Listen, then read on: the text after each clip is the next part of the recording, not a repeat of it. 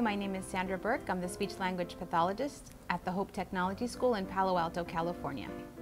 I'm excited to tell you about a new app developed by Digital Scribbler called QuickTalk. QuickTalk is an app that can transform your phone or tablet into a communication device.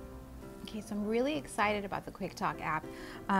One of the reasons why is I really feel like it bridges the gap between something like simple communication, where you're just communicating basic wants and needs, to the other spectrum where you're, carrying on complex conversations. You could do the basic wants and needs. Let's say, you're at school, the student's at school, and they just need to quickly say, I have to go to the bathroom, or, I want to take a break. Then on the other spectrum, you could program it very quickly to be able to take it somewhere, to go to the park, to order, at your favorite restaurant, order something at your favorite restaurant. Then let's say you're going to have a conversation with a teacher or a good family friend. You can again program the buttons very quickly to be able to have exactly what you want to say at your fingertips. QuickTalk is really easy to use. It has 2 buttons, so it's easy for functional and quick communication. Yes. No. QuickTalk is designed with 10 categories up here. And scroll up and down to see those categories. Let's choose activities.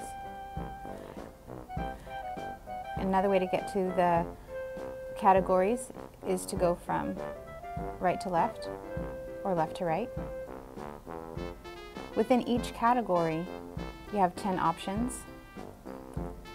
Hello. Goodbye. That you can get to with this tab. Another way to get to see the options or to scroll up and down within the category. Hello. Goodbye. Another feature is being able to edit. Let's say you want to make it more informal, like saying hi. Done. You can change the color instead of saying goodbye. Maybe we want to say,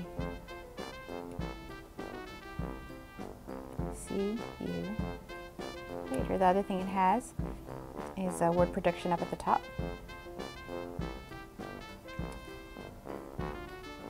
See you later. You can change the color. Again, you can See you later. make sure it's saying the right thing. See you later. Hi. There you go.